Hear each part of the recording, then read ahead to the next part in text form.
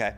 Yes. So let's extrapolate this further. Okay, so now the bad actors, Yeah. okay, who get access to AGI, where AGI is, of course, has a low barrier of entry, lower than building airborne nuclear weapons, right?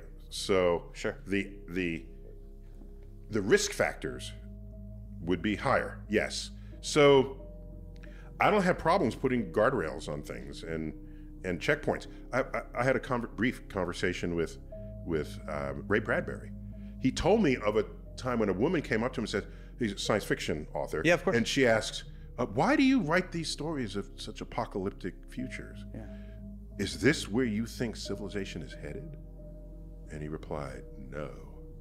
I write those stories so you know to avoid them. Ah, as a warning guardrail. Right. So we see Terminator wreaking havoc, in the cities from the film.